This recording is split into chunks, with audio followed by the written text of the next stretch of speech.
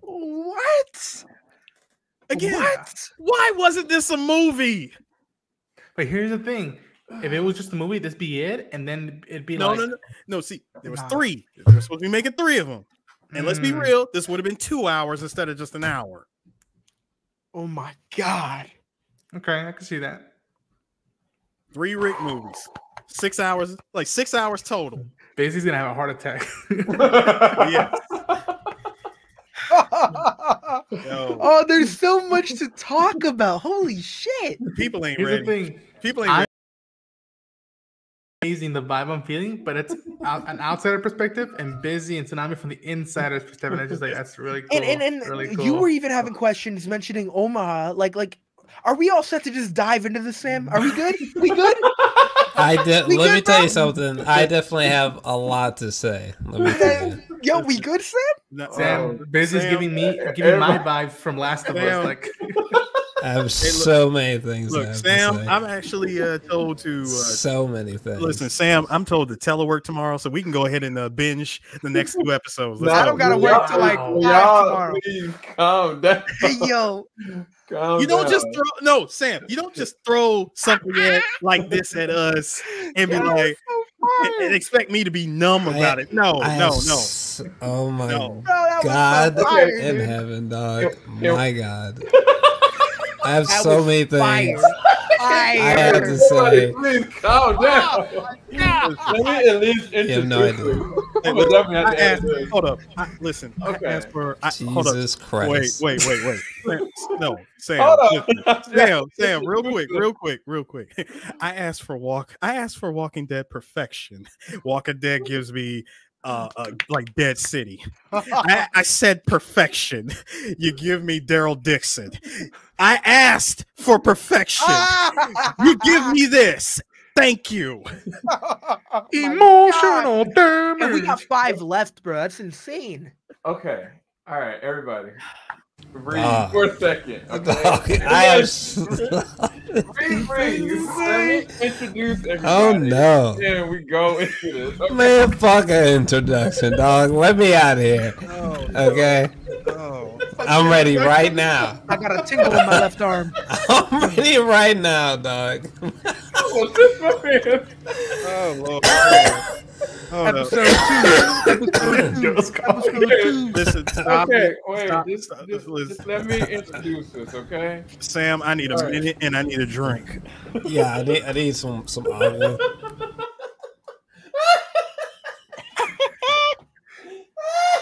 Let me go to the bathroom. I'm gonna piss my pants. Let me go to the bathroom. I'm getting some water, bro. I almost just choked on myself. You don't do that. That's all I'm saying. That's all I'm gonna say. You don't show me greatness like this. This is why I freaking love Walking Dead. Listen. My goodness. My man's lost his mind. How am I gonna do this? How? I'm just a simple man. You know what I mean? I can't believe you guys have done this.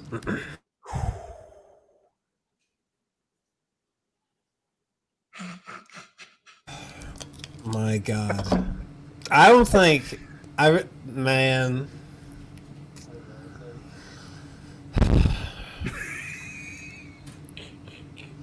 Like literally what the fuck? For real. Yeah. What even? But how long was that episode? That's cool, man. That's cool. That's cool.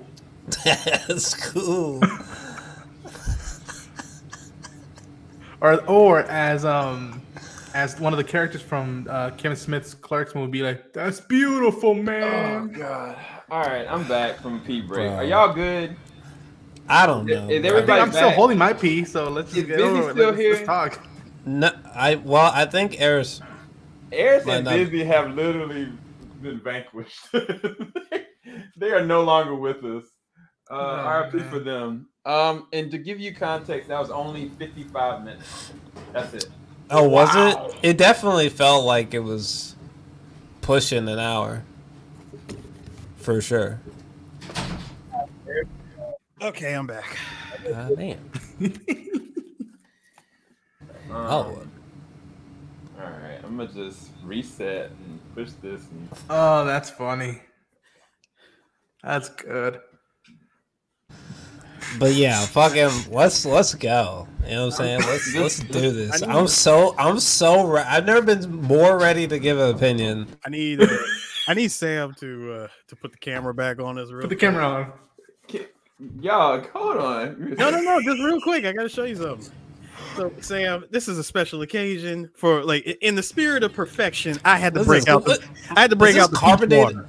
No, this is carbonated water. This is not carbonated. This is not carbonated. This is straight up peach flavored water. Oh. What? I had to break it out. Okay. In the peach spirit flavored of water. Yes. My God in heaven. All right, so Bizzy is ready. I'm gonna have to make some kind of cool intro for this. I'm gonna wait to do that later, so I'll put that into our review later on when I do it. All right, you guys ready? This is our actual review, not our reaction. Okay. Yeah. Look, yo, Bizzy, you good? You just take a swig. Yo, Bizzy just got lit. Right there. Bizzy just got lit. Hold up, Bizzy. Did you get water or did you get a water? Listen, this is the time. Let's get it. Let's go. Bizzy got lit. Let's go. Let's go. No bullshit. I thought you couldn't see me. Oh, I can see. I was like, dang. This bad boy. Hold on. Listen, let's go. I had to make a choice between. Oh, you see, let's go. He's turning up for real. Let's go. Fireball. Let's go, Bizzy. All right. Let's go. Starting in 3, 2, 1. All right, ladies and gentlemen, we are here to talk about The Walking Dead, and not just any old Walking Dead, the ones who live. Michonne and Rick are back. This is episode 1. If you have not watched the episode yet, go and check it out, because what we about to kind of talk about, what we're about to gush about, it's gonna be rough to kind of go through. So go and watch the episode, come back to this, and we're gonna go through it. I'm gonna go and talk about a lot of things, but I gotta bring our panelists on. First up on deck from Three Black Geeks, Eris. What's going on, man? What is up? What is up? This man has brought me from the abyss to be here. If it wasn't for Eris, I would have died a long time ago with this. So guess what, JVS fans? You're welcome. Yeah. You're welcome. So give him a golf clap and subscribe to Three Black Geeks in the description bar below. You have no idea how much I have been bugging this man to get back into The Walking Dead. Yeah. I kept telling him he's been missing out on greatness that leads up to said greatness, but go off, King. I digress. We're gonna keep moving. Next up on the list, Bizzy. What's up, dude? Yo, Bizzy is busy right now. That shit was beautiful. Bizzy's buzzing. Beautiful. Nah, I'm feeling the Bizzy buzz, but that shit was beautiful. Dude, I don't even know what else to say, bro. I'm ready for episode 2, but I'm gonna let y'all do the intro so we can just go crazy and talk about this. I'm ready. Thank you so much for being here, Bizzy. Always, bro. Next on deck is a man that's only seen the first season of The Walking Dead, but came out the cut. Ronin Unchained. What's up, dude? Endurance Survival. No, I'm just kidding. Shut up. Yeah, this is wow, man. This is I am let me just say this. As from what y'all will see from my reaction, I am so happy for Tsunami, for Aries, for Bizzy. I'm so happy for them. For me to watch the energy that's glowing from them, it's a cool thing, and this is why I even though, like Sam said, I've only seen the first season, I respect The Walking Dead from afar, and I like the energy. So yeah, man. Yeah, fuck. Holy shit. Man, trying to get him demonetized. Sorry. You're good. You're good. And last but not least, a man that I never thought I would ever be talking about this show or anything connected to this franchise ever again. And you're not going to see his face, but you will see a circle of his face. Jarrell's Alexander. Yes, sir. Yes, I am here to talk about this thing that we just watched, and I have a lot of things to say about said thing. Actually, He's back. I'm back. I'm back.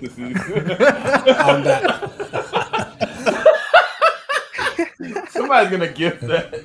Yeah, gotta gift that. yeah. I'm back. All right, so we're gonna go ahead and kind of dive right into this. So a lot of you guys were highly anticipating this. Some people have been waiting 6 years for this. Some people were anticipating this. Others, like me, that kind of died off from The Walking Dead for a long period of time. We anticipated the idea of this potentially being like a 3-movie deal. They kind of moved away from that, and then it was kind of like, okay, they came out with these different spinoff series, the Daryl Dixon Show. They did the Dead City with Negan, with Maggie. And then we found out that we were actually going to get this Rick and Michonne, but it is going to be a series.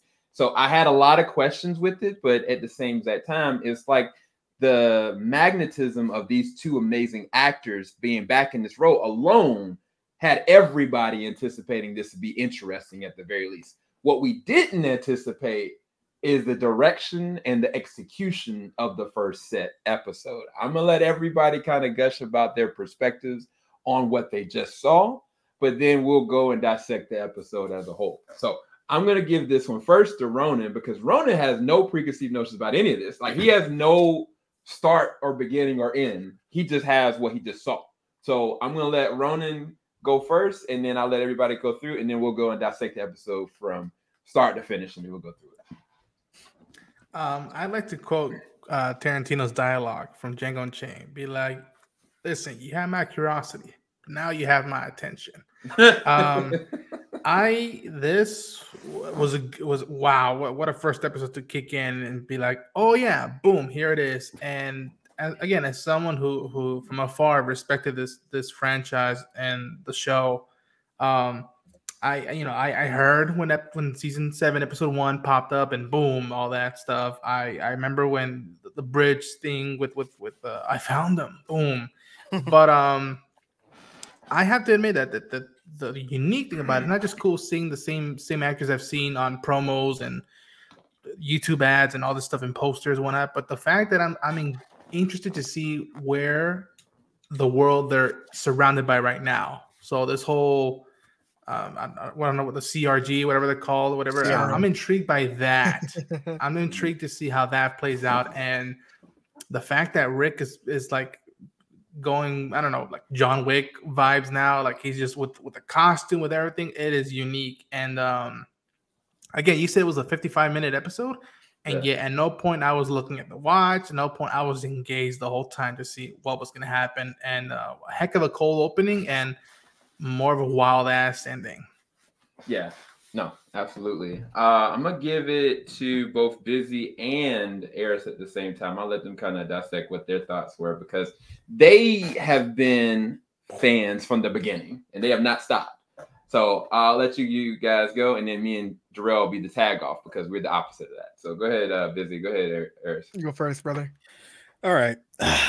First of all, that opening. The opening alone was so cold, and I'm like, son, we're not even 8 minutes in, and they did the thing. Right. I don't want to say what it is because we're not spoiling, correct? Yeah, this is spoiler free. It's spoiler. Okay, all right. All right. So we get. Okay, so we're not even 8 minutes in. Rick cuts his hand off. I said, at first I said, this is a dream. This has got to be a dream. This has got to be a dream, because for the past 10, 11, 12 years, they kept teasing Rick losing his hand in the main show, only for them to never do it. Right. And here he finally does it. And we didn't even get to the opening yet. So I'm like, okay, how is the rest of this show going to go? And it just doesn't stop. It doesn't stop. It goes from, like, we're going 0 to 100. This is like cold opening, and then after that, balls to the wall, insane. Like, everything was paced like perfectly for a 6-episode miniseries. This was properly paced. So Bizzy, I'm gonna hand it off to you now. Man, I know this is kind of jumping the gun a little bit, but to hear Ronin talking about things, coming up with theories, and a lot of the things we already know because we've seen some of the other shows, it just got me so excited. And again, losing the hand, man, this is something that people have been waiting for years. I mean, this was in the comics. I mean, of course, it happened very early on, and then here we are, you know, years later. I mean, with them doing it in a different manner, him cutting off his own hand to free himself to kind of get away. And he doesn't even make it that far. He made it further in the post-credit scene or at the end scene of the season 11 finale. So it's like, it's crazy for him to kind of do that for nothing, if you will. But it's just, the fact that they did it is just insane to me. But again, I know we're going to get there, but all the different references about killing the walkers for energy or talking about Omaha and just all these little things that kind of finally connected everything was just amazing. Because, I mean, I've been watching all the spin-off shows, and it's like, just to have some little connection has been something that I've been waiting for so long. I mean, all the different theories we've had for all the last few years talking about what if this character crosses over, or what if we get this reference in this show, and it's just like to finally see kind of a little bit come together and get references from other shows and different things like that. It's just been, oh man, it was kind of surreal. So to finally have the first episode in our hands, it's just an unreal experience, and they totally outdid my expectations. Like, I knew I was going to love it solely to see Michonne and Rick on screen, but with everything that they've done in this episode alone, I mean, I just, it's unbelievable that they're going to be able to top it in the next 5 episodes. Like, I'm in awe already. I agree. That's what I hate. I hate that more, that we got all of this greatness in one episode, and I'm like, how do you do this for the next 5? I mean, you got to come with it at this point, because how many seasons of the main show have we seen where they start off the first episode of a season and it's a total banger, and then after that, everything, you know, just kind of slows down, you know, all the way up into the mid-season finale, and then the beginning of the second half of that season, everything goes crazy, only for it to slow down a little bit more just to build up to that season finale. And I'm really hoping, so far they've done all the other spinoffs have been great. They haven't really had, if they ever did a slowdown, it was always at least one episode they dedicated to like a full slowdown to be focused on one particular character or whatever. But they always try to keep the pace going separate from the main show. And that's one thing that I'm curious about, because we dove into, again, we're going into spoilers. We finally got the little reunion between the two, but I know that we're going to have an episode that highlights Michonne and her journey leading up to that. Because, I mean, this was an entire Rick episode. What we got with Michonne was just dream sequences after dream sequences. Yeah. And at the end of the day, this isn't just Rick's show. This is a Rick and Michonne spinoff series. So I don't know if it's going to be episode 2, episode 3, but we're going to highlight what Michonne has been doing up to this point, because we know that she gets introduced to an entire new crew. So, like, I am so interested to see where that comes from. Where the hell did she get this gear? I'm so ready. I'm ready. Y'all burning your mics. You're burning your mics. Time out. All right. Do you know something, Sam? Do you know something? You're smiling. You know Sam always knows something. Anyway, I give him now crap. Me and Jarrell are up. Because we both quit the show effectively. And if it hadn't been for Eris, I wouldn't even have looked at the spinoffs, to be quite honest. I literally just caught up to season 10. I just saw the last Negan episode. So again, why is he the host? For me, like, some of my most amazing reactions and traumas and emotions came from The Walking Dead. Like, that's never been a lie. But I have not seen it excel to the levels and the depths, from an emotional level, from a stakes level. Like, off rip, they didn't stop. They kept progressing. They kept the pace going really well. And to be quite honest with you, I actually cared. I actually cared about characters I shouldn't care about. Like, this guy, this is military dude, like, he's spitting a whole bunch of exposition and stuff that, it's like, okay, why should I care about this? But the way that it was working, the way that it flowed, the way that the story progressed, like, I actually cared. And I haven't cared about any of these storylines in a very long time. I ain't cared about half these characters. The only reason why I cared about some of the characters is because they're OG characters. Because I knew where they came from. And I love where they are now. But that's it. Every other character was kind of woven in. It was like sometimes they were okay, sometimes they were. But this episode concentrated on not just character delivery, but progression of story and world building. Because it's initially spanned off 5 years after the bridge sequence. So we don't know for the amount of time that the whole episode lasts, which I thought that was actually really well done and executed. But for me, yes, it was really well done. But I'm gonna let Jarrell go next. And then we'll go and break down the episode from the beginning all the way to the end. And then once we get on the end, we'll stop right there. All right. Jarrell. Okay. Oh man.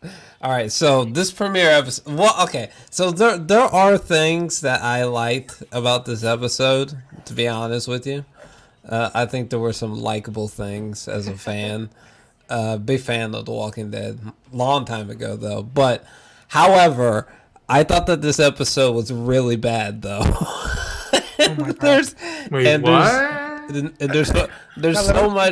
There's so much to address that I guess we'll just have to just go layer by layer. So I'll probably just stop there for now. But that's a good like cap of my thoughts. Nah, go crazy. I want to hear what you have to say. Why am I not surprised?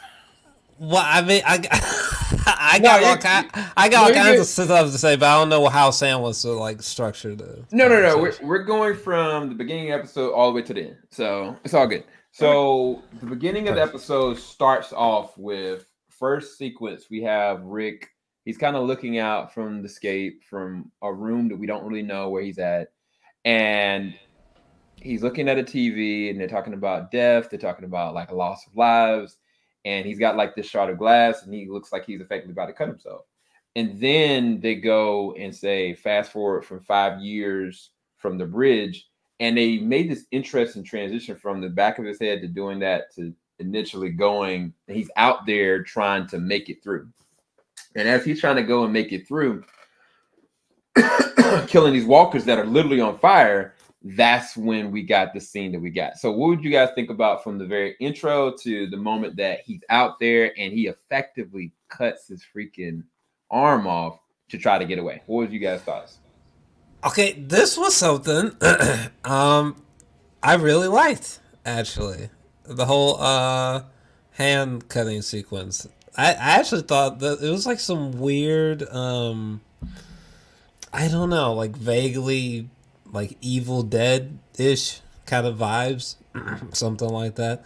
But that was actually weirdly kind of dope. It almost felt sort of Walking Dead blended with sci-fi. It was real fucking out there, but I enjoyed it. I genuinely was taken aback because I knew immediately these niggas got some tight budgets. Okay, this is some fucking dream sequence. All right, this is happening, niggas. You muted, Sam. Yeah, so Eris, you were in denial. You were like, there's no way that they're actually doing this. And Bizzy was like, are they doing this? And Ronin was just looking like, I don't know what's happening. He had his hands up like, I don't know what's happening. Because I just refuse to believe it. Like, I refuse to believe that after all these years, AMC finally committed and did the thing. Yeah. Because my only perceived notion was that like, okay, that's a reference to the comics, which they, from what I've been hearing, that they've been teasing from the get-go. And so I was like, oh, right. But much like y'all, I'm like, wait. And then someone said dream. I was like, wait. Yeah, that was me. There's got to be a dream because if there's anything that Walking Dead is like known for doing, especially throughout the main show, is always giving you something that happens. You think this is actually happening, and then boom, it's Super Mario. I mean, literally in Rick's last episode, they did that. Like they had an entire sequence where you're like, "We got the reunion," and then he literally looks and he realizes, "Wait a second, this isn't real." So it's like you can never know. Yeah. I mean, he's hallucinated several times, whether it's seeing Lori, whether it's seeing Shane. It's just he's done this on numerous occasions. So like, you can't always trust it. You can enjoy the moment for what it is, but you never know. Yeah. I mean, now the one time when they pull something like this and you come to find out that this actually happened was like Ronin. Since you haven't seen it, I'm just gonna say this. Do it. Say it. This is way later in like season 5 or 6, I believe, where Carol there was a moment where Carol, she just fired up an egg timer and puts it on the counter, and then everything in Alexandria goes to hell. And then by the time she, saved people, killed some people, and solved the problem, the timer goes off, and I go, "Oh, this actually happened." Right. Like this she got this done in 15 minutes. It's a freaking day. Pull them cookies out of the oven. Let's go. Like the equalizer, like I'm gonna time it. Exactly. Yeah.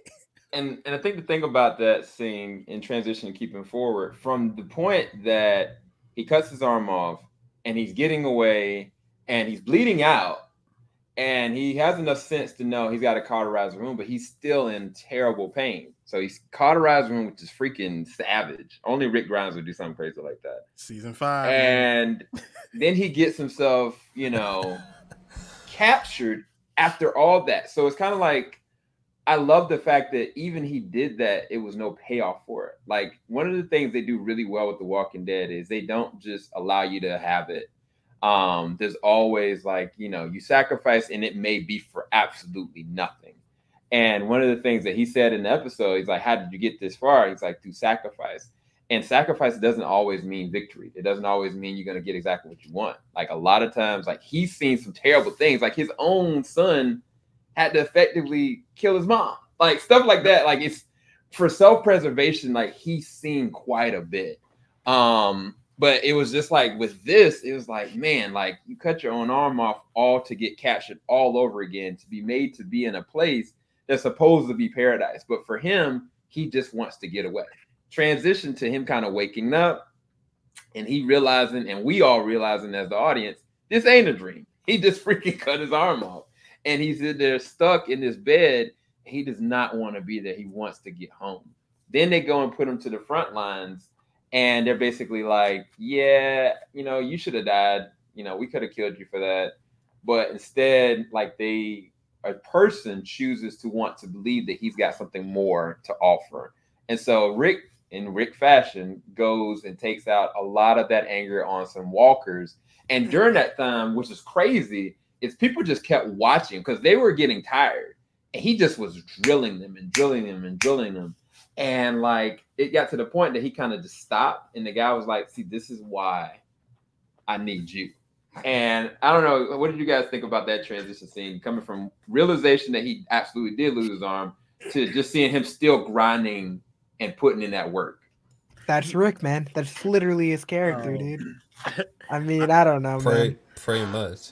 It's awesome to see him almost be numbness to violence and how much it drives him one. It's almost similar to how Wolverine does, where he just gets pissed off. It's like, all right, there's no stopping him. The more you piss him off, the more he's gonna sushi you or whatnot. So I like that. Yeah, and it was weird just spotting people are cheering him on to his anger out on all these walkers and him having to learn how. Okay, you got to hold stab and then cha-choom. So pretty cool. Sam, best way I could describe it: season 5, episode 9, No Way Out. When Rick goes ham on all the walkers in Alexandria, we got that. It was that energy. This episode gave me so much season 5 Rick energy, man. I'm telling you. Yeah, and I mean, to be honest, a lot of people, regardless of what they feel about this episode, Andrew Lincoln went for it. It's almost like he didn't leave. He didn't miss a step. Regardless of kind of how you feel about the certain moments they give him or certain interactions with certain characters they give him, he is giving it 1,000%. It was almost as though he just tapped right back in like he never left, which I appreciate it specifically in this scene because he's interacting with other characters he's never interacted with, but yet he's still the Rick that we remember. It's not just from a written standpoint, it's the execution of how he's handling the character. So that was one of the things I really liked about this specific scene. So transition from that point, then they go to effectively showing like he's got to get like a prosthetic, and it's a black prosthetic with a hand. I was like, oh, he's got his Darth Vader going on. I said it was perfectly in time for Black History Month. Hey, right. Giving that Black Power fist. Right. That's exactly. It was just a slant a little bit, but it was definitely looking up. But in Attack on Titan fashion, like he's kind of going through like a recruitment, like he's going and being drilled and going through training.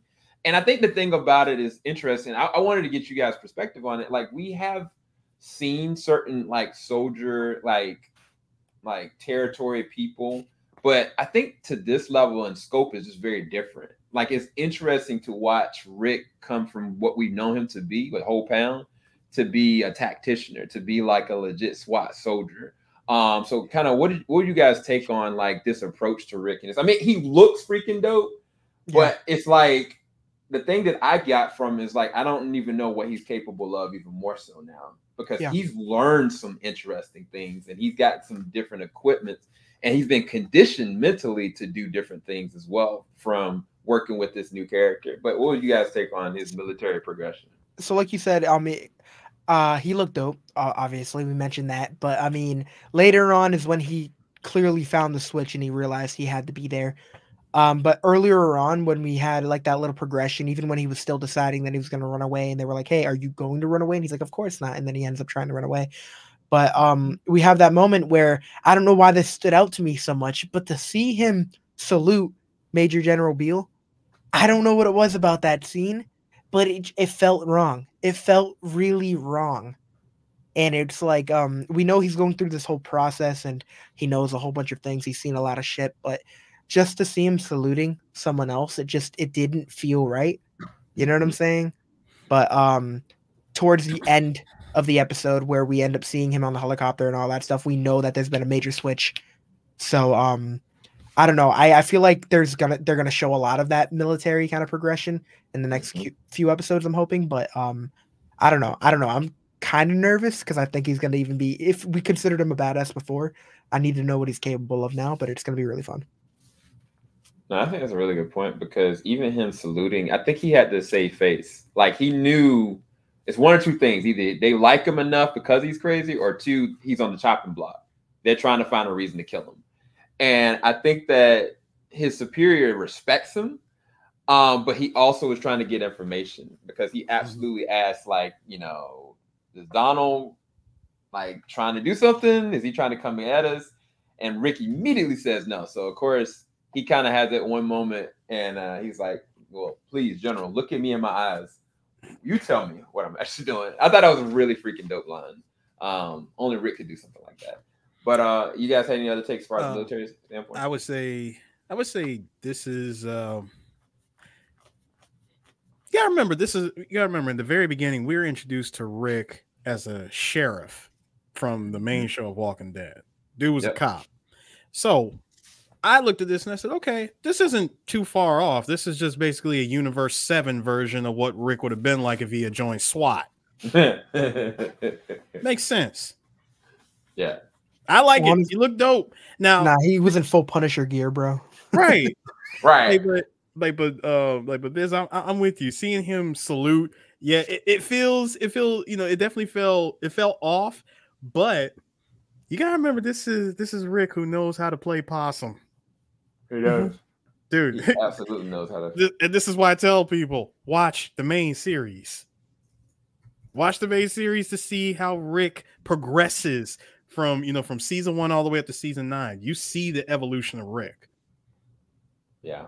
No, absolutely. Now, because of his military progression, like there's a key character in this, and that's Donald. I think his last name is Okafor. He's played by a person named Craig Tate. I actually liked his character. I initially kind of was like, oh Lord. Like initially kind of when he enunciated words, I was like, he's giving me Denzel Washington vibes. I thought he was going to be another cliche, like another tough, superior officer. I was a little nervous. But I think that the way that they progressed his character and kind of like, I believe in you, like, oh, I've done this. And then like secrets after secret starts compounding into like him finally getting violent towards Rick and being like, this is what I've really sacrificed. This is what I've done. This is what I've done against my own wife and my own people. And I thought that like it validated how he's been this whole entire time. Now, whether or not he's freaking crazy and he's wrong, that's up for debate. I mean, I think that's a subjective opinion, what he's trying to do. But I think that I liked his progression as a character. And the way he went out, that was freaking nuts. Man. Like he went out cold. Like the man was like, you know what, Rick, I think this is gonna be great, and you got to this point, but I really don't know where this is gonna go. And then all of a sudden, the man got something sticking out his chest, and he just blows. That man gave Rick the 2 days to retirement speech. But I thought that was handled because like I said, I thought he was just gonna be one of those basic characters that we've seen before, a tough pain in the ass, bad guy. But then when he started breaking down, explaining everything that he had to do, and then we had that moment with Rick where Rick actually apologized, and he wasn't apologizing to get out of the situation. He was genuinely, sorry for what this man has had to do. Yeah. And you keep mentioning like how he ended up going out, and I have so much to say about it. I don't want to dive too crazy into it, but like the fact that Michonne resorted to that much violence, I can't wait to see like why she had to go that crazy. Like I know when we see her backstory and everything, we're gonna see why she felt like she needed to go that crazy, and I'm so ready for it. I'm so ready for it, man. I did have a question about this guy. Number one, shout outs to Walking Dead again. They are going, I want to say 4 for 4, 5 for 5 of introducing these awesome black characters in their show. Now, granted, he's no Mercer, okay? He's no Mercer from season 11, but he's pretty badass. Because remember, Sam, we watched Dead City, black dude that was the bounty hunter. Right. Like, thank you. Thank you, AMC. No. Thank you for introducing like more cool black characters like this.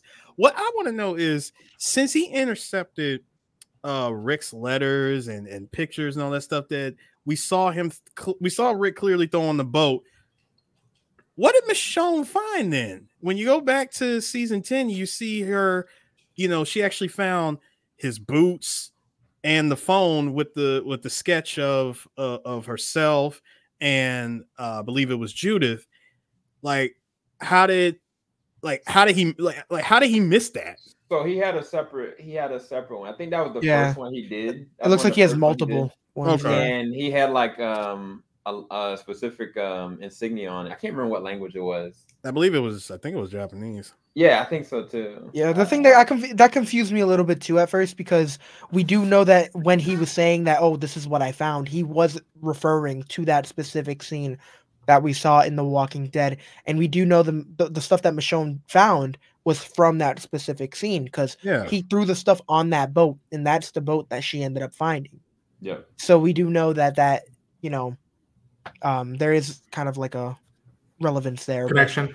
Yeah. But I am really excited for more. I'll say this to that actor. What a script you got. What a role you got to do as a one-off. Maybe he might be in a flashback. Who knows? But I'm like, if you get to do this for one episode and just out of the park, that is awesome. I applaud that, because the whole time it felt almost like, I'm not trying to compare it, but the vibe I got was when it was Bale and Heath as Batman and Joker, right? Like, you can't do anything that I don't know or don't want already, and then he comboed it like, okay, this whole time I've been letting you let your anger out, but trying to point to you.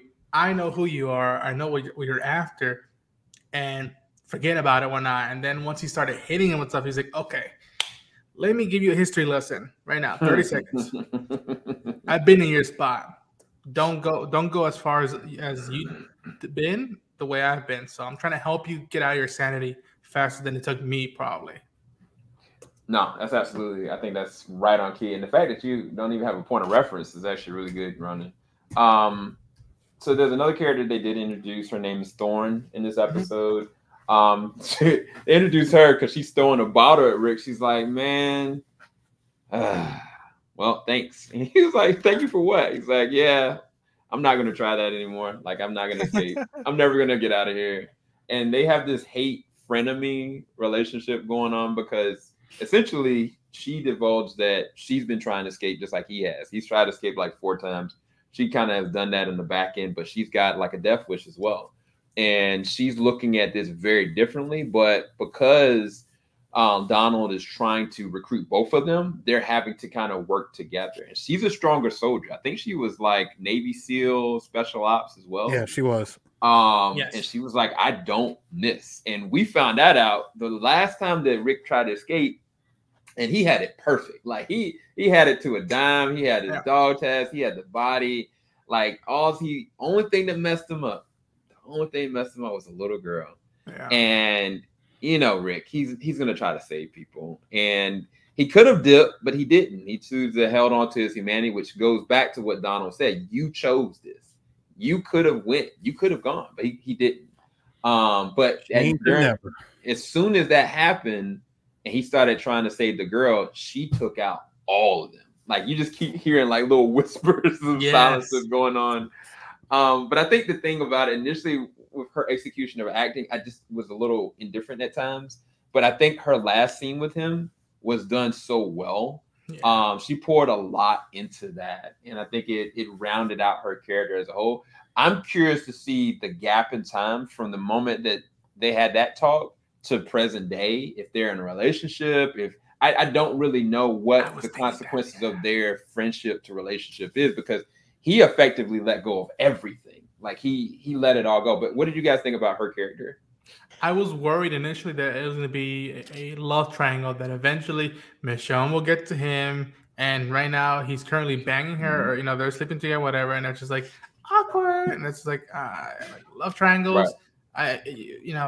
They need to be spaced out. So pop culture in general, you need to space the love triangles out, because I've had enough. I had to deal with Wolverine and Cyclops and Jean Grey for years now. You need to space that out. But I love that she was on her own path, and yet being like, listen, dude, don't fuck it up. Like, yeah, she's a great actress too. She killed it in Lucifer. So I mean, when I heard that she was going to be in this, I was like, you know what? I think this is going to be fun. But I didn't even think about that. But at the same time, you're talking about him kind of severing his connections, and part of me was thinking that we ended the episode the way we ended. But if we start off the next episode, I think part of me believes that Rick might try to push her away and Michonne and be like, because if they find out, then you're gone. Like they're gonna follow me. They're gonna kill you all. So I got to go back to where I'm at and kind of like forget about you. And I think that whatever he has going on back there, I mean, is just, I don't know. I'm so nervous. Bro, she looks like she's about to get hit with a stray bullet, for real. I don't think she's making it. You know what I'm saying? No way. No chance. I think she might end up. Chance. You might go out like a champ, because I mean, the fact that she mentioned, oh, you're doing what I'm doing, like it has to do with love. So I feel like she might end up sacrificing herself so he can have a happy ending. You know what I'm saying? And same thing with that guy that we instantly all fell in love with. I thought, like, we all said, oh, this dude's gone. And the fact that he survived this episode is insane to me.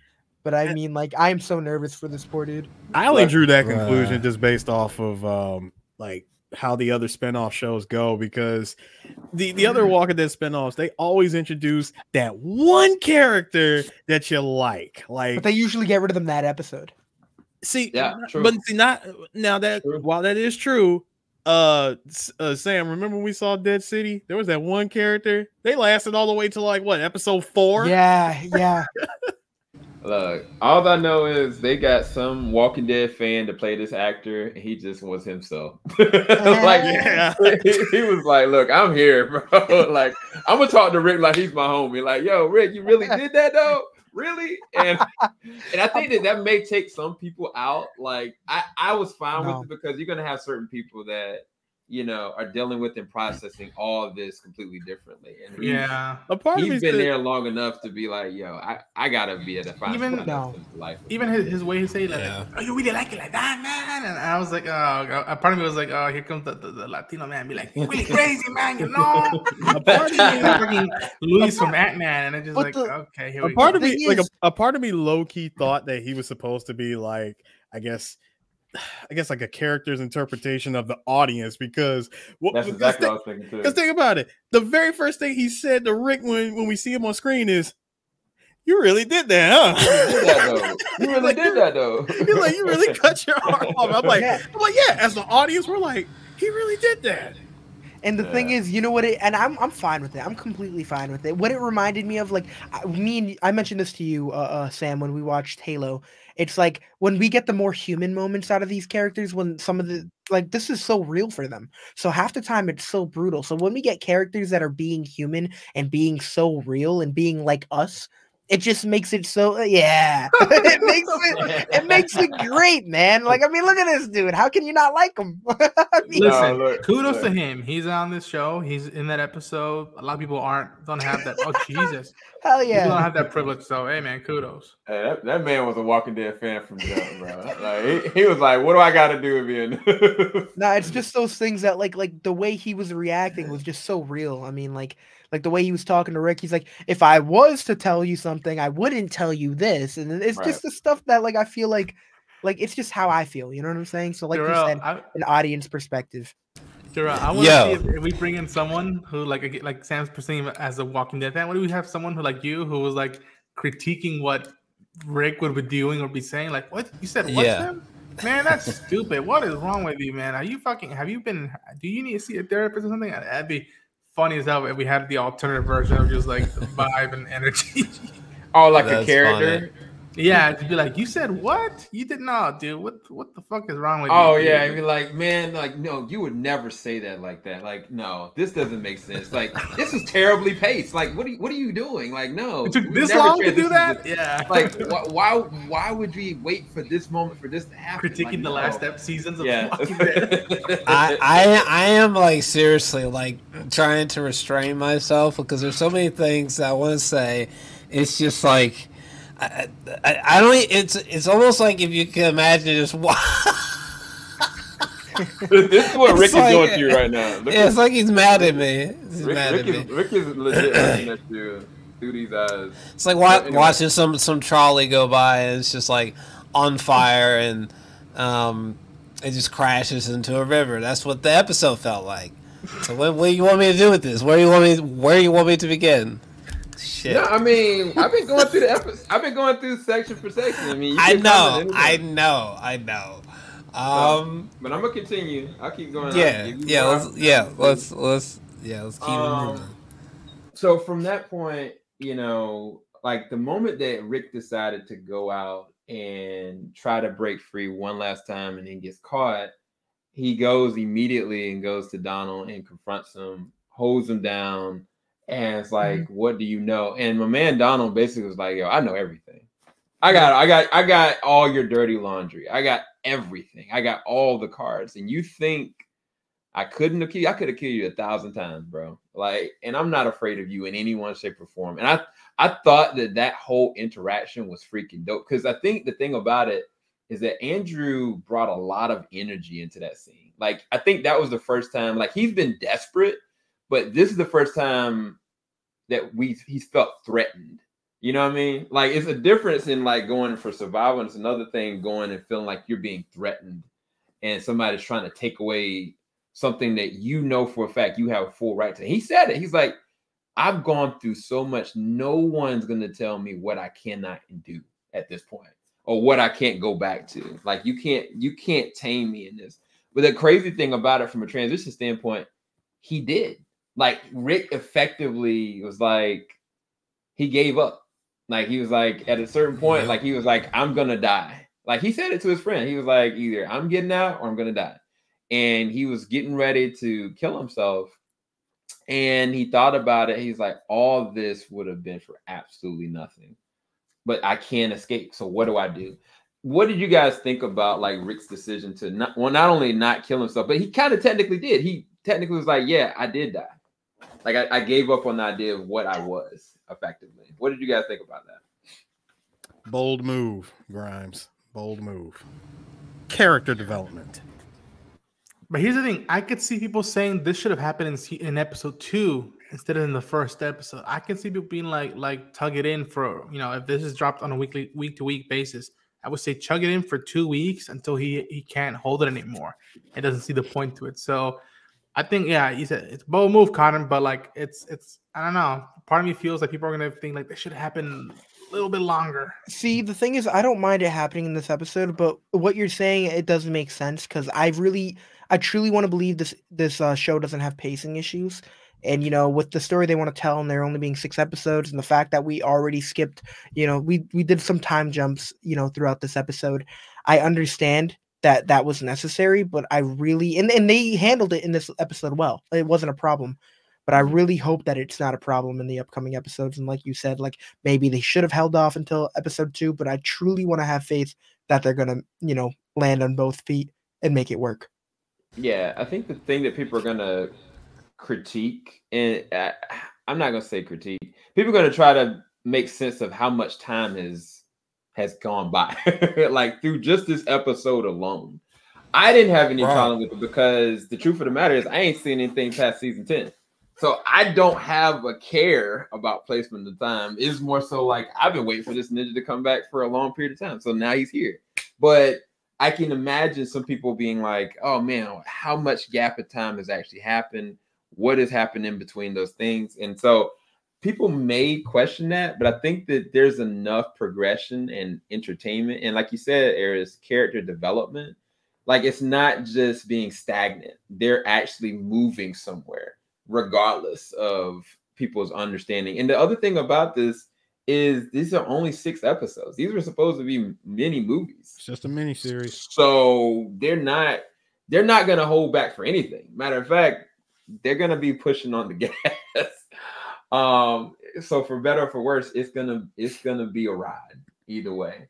But I really didn't have too much issue with it. I just like the fact that they went a route that I never thought that I would see Rick Grimes go down, of technically really effectively giving up. Or I don't even say giving in, but like he was like, I'm burning everything. And it's interesting because even in his mind, he started doing it, because each time he's had these amazing dreams and flashbacks of her, the idea of her, like his dreams of her effectively went and burned away after he burned the phones, the letters, and everything. Bro. And I was just like, dang, Rick. Bro, I was not buying that. I was so not buying that. I was like, Rick would never. Even like when he threw all that shit in the fire, he would never. Come on, Rick Grimes. Wait, why wouldn't he? Why wouldn't he? I didn't buy their execution of how they did it, I suppose. Wait, it wasn't convincing how he got up to that point, in my opinion. Wait, do you think he would never have gotten to that point? Is what you're saying? I mean, those 2 different things. Like the statement. No. So, like burning this shit. Yeah. Like I'm just gonna let it go. I'm just gonna soldier through this. Like no. Wait, the cauterizing? I don't think so. Are you talking about when he? No, not his hand, but just like this. The letters. Burning the letters, burning the phone, like yeah, like throwing it away, walking away. I didn't buy it. You know what? No, I get that. I did feel like there was. It kind of felt like they ultimately we were trying to get to that goal, but they kind of pushed it a little bit. Like they kind of went a little fast paced into that point, and I feel like they should have showed a little more. But I think that that conversation between him and Okafor was a big, a really, really big moment for him. I feel like they could have shown it being an even bigger moment for him, so we understood why he did all those things. But I do understand what he means, because there was parts of me that was like, okay, he kind of is switching up fast. But at the end of the day, with the way they explained it, with him trying to escape like 5 times, like he escaped 4 times and then tried for a 5th. So it's like, it's really clear that, he's been doing this before. And obviously they showed that little clip at the end of The Walking Dead where he tried to do it before. But I feel like, showing a little more of him breaking apart would have been a little necessary. It would have sucked to see as a fan, but I understand what you're going for. Yeah, so the reason why I debate that is because he was trying to kill himself. Yeah. He wasn't going to escape anymore. Like, it effectively, he was like, look, bro. Was he trying to do that after he went to burn the stuff? Yeah, that was okay. Then that makes sense. Yeah, after he burned. No, it was after he. It was after he got burned into the argument. Okay. No, after he burned the stuff and he was back in his room, that's when he thought of the idea of ending everything. Like he was going to die right there in his room. But I look at it like this: You know, as Heath Ledger once said, it's all part of the plan. I do believe that Rick has a plan. Wait, I'm shut up. The long run? Okay, never mind. This is a long run. So okay. So Come on, how many times? No, hold on. No. Think about this. Wait. This man played the longest long game when it came to But why would he burn? No, but why would he burn? Wait. So okay, wait, hold on. Let me finish. Let me get it out. They know too much. This man played the longest long game when it came to dealing with Negan. He wouldn't have burnt all of it. So think about this. Sometimes you gotta get dirty. You gotta do what you gotta do, fam. Hold on, Jarrell. This Who's man. to say he didn't have copies, backups, something, it's a manifest? It's more simple than that. It probably is. Aquaphor basically, he basically said, "I know where all your stuff is. At any moment, I can oust you." Boom. Leverage, like effectively leverage. Like all they got to do one good time is sweep his whole entire. Matter of fact, if Donald was like, yeah.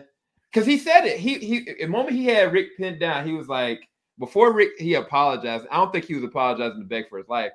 He was really being legitimate. But basically, the guy was like, I've tried, Rick. Like, I've tried.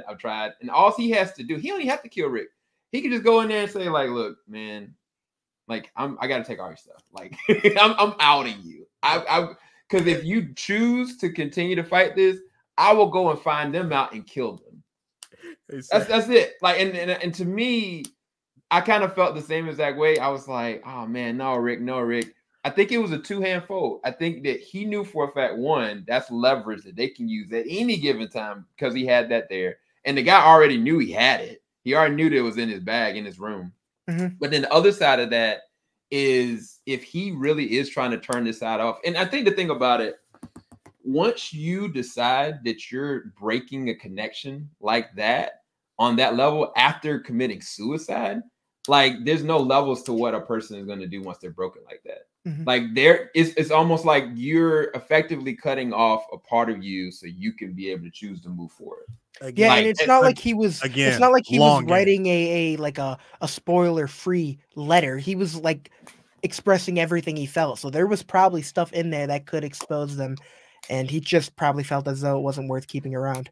I mean, especially if it's going to put them in danger. If he had not burned it and left it in a box, especially if he died, yeah, they would have found it. It would have played like a novella that if by the time he left it in the box and was like a commit to the group, and Michonne finds that box, she's gonna start breaking down in tears, be like, "You gave up on me. I didn't give up on you. Look at this. It's in the writing and whatnot." So part of me is like, okay, thank God they avoided that cliche. But you know what? To an extent, I can see Jor-El's side of it, just because, again, like I said, people might be like, this should have taken place a little bit longer. Even though, yes, they did tell us that time has passed. I was shocked that they did it, but then again, I also we like to reiterate that I'm not as connected to it as Bizzy and Tsunami are, or as Sam and Jor-El were once. So it's Interesting. Was one keyword once. once. But yeah, from that point, it looks like another gap of time happened because now we're in present day. He's having a conversation with Donald, and basically Donald's like, "You're the perfect man for this mission.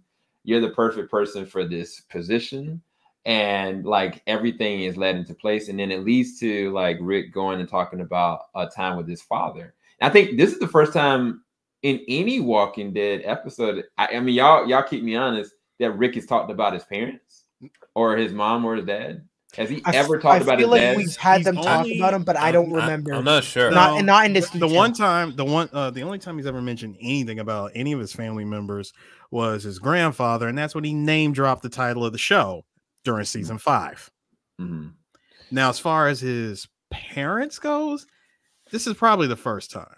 The first time he might have mentioned something in passing when he was talking, to Carl or somebody on the show. But this is the first time he's ever gone into like super detail where we find out, number one, Rick was a farm boy growing up who became a cop. Right. And which is weird because I'm pretty sure they showed that he knew nothing about farming. Right. When he was at the prison and stuff like that. They made it seem like he was just a newbie. Yeah. Yeah, Same thing with he Herschel's seems- farm. Yeah. Yeah, like they rewrote history a little bit. And and I still say that. Well, Rick, we still waiting. Well, at least for me, because I read all the books. I have to say, hey Rick, when you going to talk about your brother? Just saying. Just saying. Are you going to even mention your brother? Well, it probably doesn't happen. Not here. Daryl. Not Daryl. his real brother, his actual brother. Yeah, Rick does have a real brother. Anywho, in Sam didn't read. In this That one scene, didn't read. It didn't. But it's been long enough that it's clear that he doesn't. His brother does not exist here. Yeah, probably. But hey, first time he mentioned his father, and his mother. So I know, but it would be absolute cheeks if they. it would. Look, it's you. After 11 seasons, you're finally here. Well, no, see, I'm not asking for the character to actually show. Oh, you want up. a reference? Okay, Just a reference, just Mention. to say, you know. Okay, that's fair. Yeah. Yeah. God, I'm not asking for another character to appear in this. I need more Rick and Michonne. Yeah, my God. For me, I just appreciated the fact that them actually going into a backstory that connected to him outside of Michonne, outside of Carl, outside of Lori, and like effectively talking about like his dad, like he coming down the stairs, seeing that the crops are burning, seeing his dad on fire, and his dad having enough strength to say it's all good. Don't worry about it. Don't be afraid. And we'll recover. And they end up get their house replaced, get the crops. Everything worked itself out. And then after the dad passed, the mother finally divulged to him, like, no, your dad actually did all that. Like, bro, that scene was actually pretty dope. I'm not gonna lie, because like for once it felt like everything sort of aligned just right, and Andrew felt like he was really in the moment, or in the groove, so to speak, and like while this villainous ass dude is like genuinely listening, which was also interesting.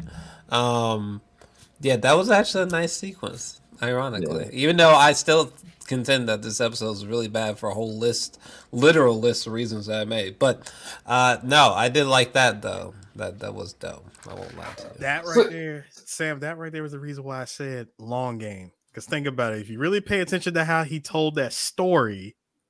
Oh, yeah, no. It makes you think. I know.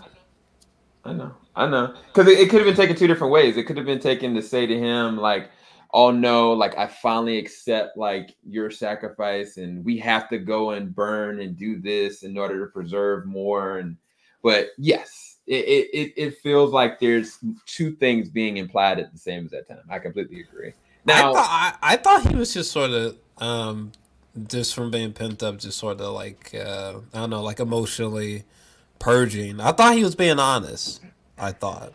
No, I didn't being honest. Yeah, I didn't think he was trying to be like deceptive or anything. I think he was being genuine. Oh no, he was definitely being honest by playing the long game. Yeah, he was just honest about his long game. That's all. I mean, he basically said to him after saying all that, I'm in. After all this time, like, I'm officially in. I've waited. Yeah, sure. But there's something that Jarrell said, like this villainous guy. Do you guys look at Donald as a villain? Not at all. Because I don't. Not at all. Not even close. I'm curious y'all perspective on him. I mean, I feel like they were definitely about to play him. I feel like it's complicated. I feel like if we were watching him during all of these events, like say if we saw him like during the bombing of Atlanta, of Los Angeles, if we saw him actually doing this when it all went down, I feel like we would look at it at a different point of view. But we've experienced and we've been through all this crap seeing what these characters have had to do. So we know that like some of these none of these characters are innocent. Like none of them are. Yeah. So it's like it's hard to really call someone a villain. Yeah, that's true. Because I mean, everyone has done some crazy shit to survive. So it's like how they go based off the writing, though. Based off the writing, I mean, come on. Now. I mean, the fact that he's like, oh yeah, I'm responsible for 4,000 people dying. Yeah, you're gonna look at him and be like, yeah, maybe a villain. Sure. But then he's like, but I saved 100,000 people. But that's just one of those things where it's like every villain's kind of a hero of their own story. So it really comes down to what you guys perceive as who's a villain, who's a hero. Right. And it's Sure. just if you're black and white about it, yeah. But obviously, there's a gray area. The Hey, reason look, why we had this same conversation about The Last of Us, me and Jarrell, last episode of like, Oh. Wow. was Joel the villain of That's that? a very the Joe Hey. Miller paradox is don't even open that. Don't even open not a that. villain. Okay, Not a don't do villain. that. Nope. Wait, I hold was on. I was gonna say You know another what? character, but I'm not. Look, hey, now look. How they go about it though, that's where it's different. Look, Just saying. I'm gonna keep my mouth shut on that because Joel is a sensitive subject. But we could talk for days to that. But okay, I was curious y'all perspective, and Eris, you said, what are your take on that with him? No, I said straight up, he's not a villain. He's just another, I would say morally gray, but not even that. Like he's just a dude who knows what he had to do, and he's been trying to pass on, you know, what needs to be done for the sake of changing the CRM for what it is now, and he knows that Rick is that key to changing it. Yeah, and you know, he's basically trying to get Rick to where he is much faster than the time it took him to get there himself. And I want to talk about that because part of me was like, okay, is he trying to get Rick and I forgot her name, the other character, to like join him for like Thorn? Yeah, so he could be in charge. But then part of me, you got to realize that the CRM is extremely corrupt. Like I don't know how many of you have seen. I know you've seen A World Beyond, Yes, but a lot of I don't know if you got. I know you didn't get the reference, Ronin, when they were referring to Omaha, and you were trying to figure out who did it. The CRM is responsible for Omaha. Yep. In The World Beyond, they reveal that they were the ones who wiped out Omaha.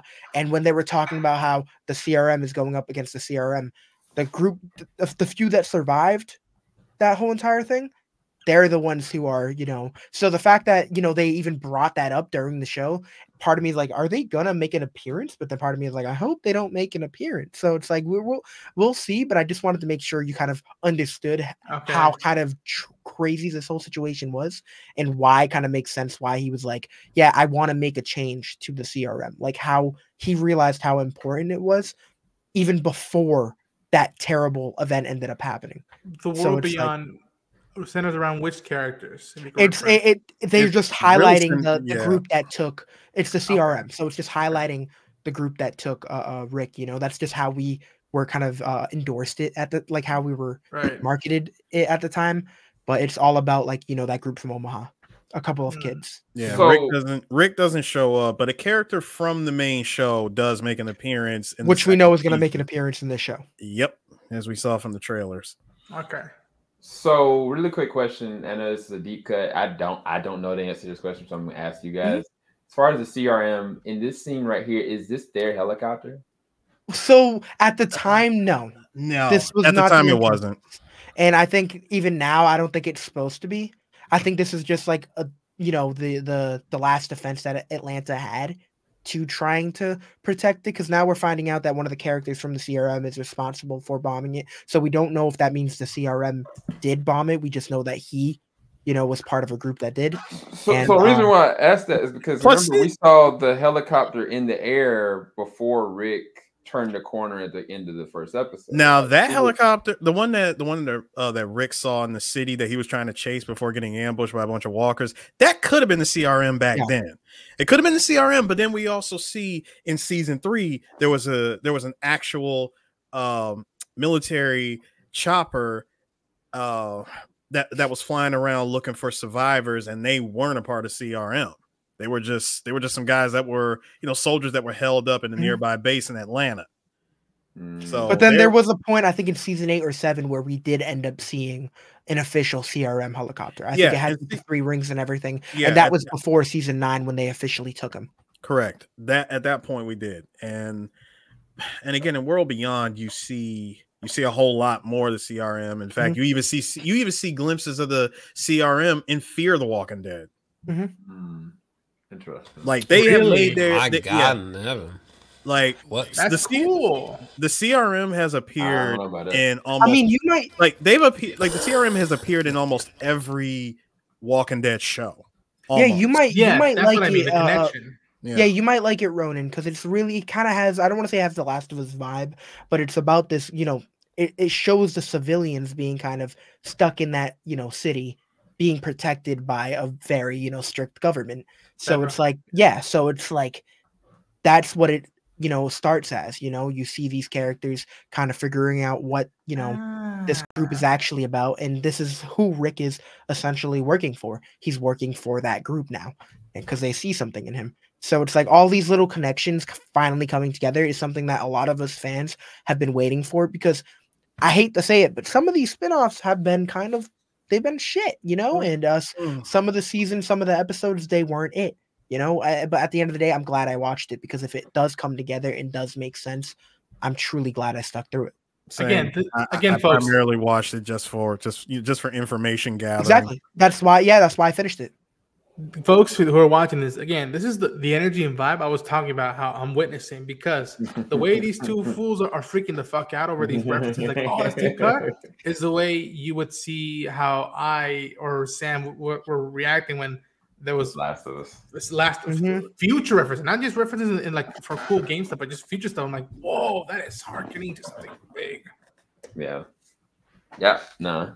So the end of this, like after they had that conversation on the helicopter, all of a sudden my man Donald got shot. he had his steam coming out of his chest and blood gushing everywhere. And that looked like a stick of dynamite. Like, did she take an arrow and throw like in order for it to get that velocity to go through the windshield and go into his chest? I think it was attached to an arrow. It was, because when I saw it, I said, son, who? I was like, son, we got Hawkeye. Shut off your camera, Sam. I was like, we got Hawkeye and Walking Dead over here. I was like, son, Deadshot taking out everybody. Bro, I'm telling you. No, that part was great. That part was great. Actually, just blood everywhere. Just freak out moment right there. And we know she's not alone. I don't know if she's not alone during the sequence, but I'm really curious to see like what she's been through during her search, because we don't know anything. We know she left in season 10, and then in season 11 we knew that she continued with the group she ended up finding at the end of season 10. So we know that she's stuck with that group, and King Bach is gonna end up making his debut, because we know we saw him in the trailer. We know we saw him in the end of season 10. What? So I'm excited to see how that works out. Oh my god. Yeah. Oh my god. I can only imagine who it is, but I'm not gonna say it. I want to see it and see what these folks freak out for. Again, the juice, folks. She got real, folks. Anyway, man, finishing the scene out, my man's exploded. And I give it to Andrew Lincoln. He had like an actual emotional reaction, because he was like, "We're going down." And I was saying, they keep getting hit. He was like, KIA. And the crazy thing is, like, he was like, prepare for impact. They hit. And as soon as he realized he wasn't dead, bro, he put his little clip on, put his helmet on. It's like, let's go. Bro, the military rolled out vibes, bro. Like, he rolled out like, I don't care what's out there. We're going to end them. And it's crazy because it's like his other soldiers around him were just getting blown up. He's still sitting there moving. And then, of course, we know that a certain person with a katana is like icing these cats, and we are like, is it her? Okay, listen. Can I say something? Go first, okay, girl, so listen. Okay. Listen. I mean, I'm not gonna lie to you. I thought this episode was close to like liquid shit, but that last scene though, and then it fades to the end credits, was fantastic for real. What do you consider for real? I'm telling you right now. This moment where wasn't it like yellow or something like that? When it was like she looked like she was in some kind of samurai fucking suit or something. It was dope as hell. Yeah, they showed that at the end of the show. Yeah. Okay, no, but no, that moment genuinely, I thought was good for real. That literally could have, even though we're talking about like mere seconds here, literally, but this could have passed for like a moment, like a highlight reel from like the main series, for sure. Listen, just seeing the tip, I only saw the tip of the katana from the corner of the frame, and I was like, oh shit, I think I know who that is. And these folks, they're like, no, not this early. And then And was that a oneer? Did they do a oneer for just a few seconds to pull out from when they got out of the helicopter to? Oh, it might have been. Yeah, I didn't even notice that. I was so like attached. I was like, damn, bro, wow. Could be wrong, but I was just like, that was cool. And yeah, man. I wanted to know. I was like, son, who's over here launching mortars at a chopper? And honestly, it could have been anybody considering how brutal they were. I know, right? Anyway, it was too good. That's how you do an ending. That is definitely how you do an ending. So yeah, at the end of it, like, you know, of course they're attacking each other. She gets ready for the kill. She always lifts up the mask right before the kill. She sees him. He sees her. He's in shock. She's in tears. And then episode fades to black. And that is the complete rundown of the episode, which it was freaking insane. Sam, do you think it was a good episode? Yeah, I thought it was a great episode. Okay, good. Yeah, I don't have any issue with this episode. I don't have. No, I'm pretty sure I'm the only person who disliked it. I don't have any. I've not liked the. I haven't liked The Walking Dead in a very freaking long time, and it took a lot for me to go back and even go through and finish season 10. But yeah, this episode was worth it. Like this is fire. Like I don't have any reason to hate on this episode at all. I mean, the only thing I can maybe critique would be like, you know, the Latino dude that was his friend. He kind of feels like a fan just dumped into the episode because tonally he's just not on sync with everything that's going on in this. But their budget, their execution, not just that, like when did The Walking Dead start using profanity? Like so they started picking up towards the last like season or two of all of season 11. So, you know, the season that you refused to watch. Season 11. Hear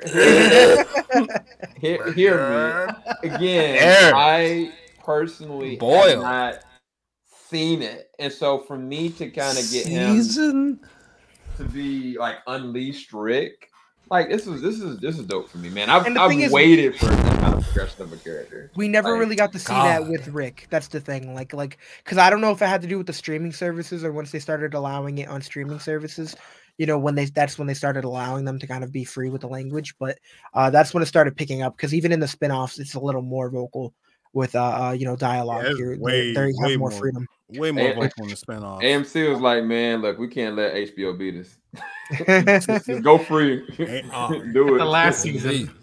AMC was like, hey, look, we let it fly in Breaking Bad and Better Call Saul. Why don't we let it do it in our zombie show? True. Yeah, I think they were so mainstream at the time. Yeah, like they didn't want to piss anyone off. And I mean, love it or hate it, The Walking Dead was so damn popular. It's like insane. Exactly. So I think they just wanted to market it to everyone. But at the end of the day, the amount of gore that's in it, you think that makes no sense, you know? Yeah. I used to love The Walking Dead so hard. That's hard to believe. Very hard to believe. Boy, it's been like 11 seasons. How's it been hard to believe? The hell? Jarrell, you know how long that is? Jarrell, 11 seasons. Jarrell, given the fact that you were surprised when I said season 11, when did you stop watching the show?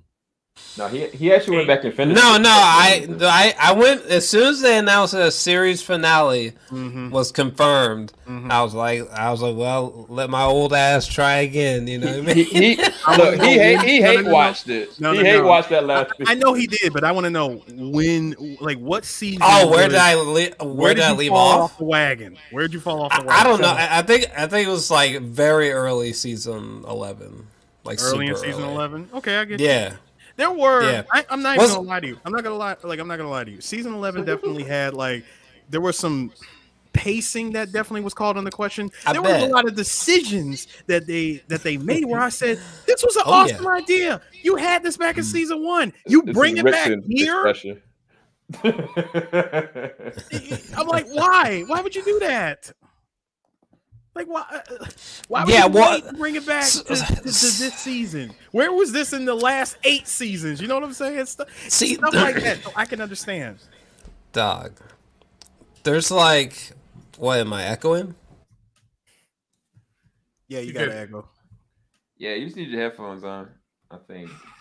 Maybe. No, you're good to talk. It's just when we're talking, you know. Yeah, that's like you talk. That's fine. Oh, okay. But that's fine. But that's a whole. But this could be a whole hour of me going in on season 11 and why you should watch it and appreciate it. For You should not. Okay, for the love of God, here we go. You do not Here we need. go. Here You we do go. not need. Here we go. Wait. Dog, listen. Wait. Even at base level. Wait. Come on. Okay, I got my water. We can go. Eris, need to watch season 11. If you started on season 1, come on. No. What's that? If you started, hold on. If you started, sometimes shows fuck up. Yeah, they do. But How about that? People still watch it anyway. You finished the doggone story. Time out. You don't need to. Hold up. Y'all watching Halo. What did Halo 3 teach you? Finish the fight. To play devil's advocate in this situation, I really didn't watch any of season 11, and I didn't need season 11 to watch this. And technically, Ronan didn't watch any of the seasons that he watched. To be fair, now if you want to complete the story, to Eris's point, that makes sense. If you want to engage and complete the story and the narrative, I talk to this about people that are anime lovers. Like I'm like, hey, you should watch this first season of this, even though the second season is better. You should do it so you can get an understanding, even though like there are crazy things that are happening in this season. So it's like there's people that be like, "Oh, you should watch JoJo's Bizarre Adventure." I'm like, "Yeah, I've tried." "Oh, you should skip the first like 2 seasons." And that it's like I can't do that, you know, as a viewer. It's like I need to be able to experience the entirety. You know what I'm saying? Exactly. So it's like hard to know that people are skipping a bunch of. It's like, dude, The Walking Dead used to be like the greatest fall show ever fucking created, dog. Like it was just like the most pristine, like you gotta run home and watch this shit and freak out about it type of thing, and then it just But anyway, I digress because we're trying to finish up this episode. So I'm gonna go across the way so everybody can go and give a to F rating and closing thoughts on the episode and why. And then we'll keep it at most at length. I'll time everybody because some of y'all gonna go over long gushing about it. So we'll keep it to a minute. Your final thoughts and your rating from A to F. Ronin, I'll let you go first. Yeah, I had fun with this episode. This episode was a blast. I'm very curious to see Jarrell's like the Alexandria cut, if you will. Yeah, I would give it an A-, I think. Again, I'm the odd one here because again, I had besides season 1, I really haven't looked into it unless some big thing was blowing up in social media or in pop culture. But it was a fascinating episode, and I'll say this: I want to watch episode 2. Okay. All right. So next up, we got Bizzy. What is your rating and final thoughts? That's an A. That's an A for me, man. I mean, I am so excited that we finally were able to watch this. Like I said, this is a comfort show for me. Like this is a show that really got me into television, you know, when I kind of needed it, you know what I'm saying? So I think I'm really biased and I'm, you know, it's just more of a personal thing, you know, but I get so enthusiastic talking about this. So to be able to see everything kind of happen the way it happened, the brutality of it, just meeting these new characters, it's just something that I'm really excited for and excited to see more of. So I'm ready for episode 2, and I'm excited that we were able to, I guess, watch this as a group because I think it made it like 10 times better to hear everyone's opinions, even Jorel's, because I mean, like, to be able to hear his thoughts and everything, it's been fun. I'm really excited that we were able to hear everyone's opinions because we got a little bit of everyone that, you know, we got fans, we got people who aren't really familiar with it, we got people who, you know, aren't fans, you know, it's just really, it's fun, you know, and I'm enjoying it. Yeah, if we get this done quick, we might go to the next episode. Next up, Jarrell. Rating and closing thoughts. 1 minute. Okay, I gave it like I give it like a 4 out of 10. Okay, good night. Wait, I thought letters. And whatever the equivalent. That's an F, bro. That's an F. I guess like a D, I suppose. Okay. Give it a D. I don't know. It was a really bad premiere to a show that died around like 6-7 years ago. But there were moments with Rick that I thought were kind of weirdly fun and curious what might happen next. Wait, so are you saying you with want that- to see the second episode? I mean, I said I'm curious what's gonna happen next with my boy Rick. No, I'm asking you. I guess. Shit, I can't. I got this far. Well, the I guess, episode did its but- goddamn job did for a man that said he quit this joint. Next and last airs. I mean, I Oh, said it no. was really. I prefaced it by saying it was really bad, but yes, I would like to see what happens next with Rick's very small thing, my nigga. But in 55 minutes, but yeah, All right, Buddy, you airs, experienced peak. It's okay. Don't let him bring you down. airs. Look at The him. last. don't let me bring you down there. Oh no, you're not. I was just waiting for you to finish. Listen, this thing, That's crazy. listen. This is how you start a show, especially for a spinoff.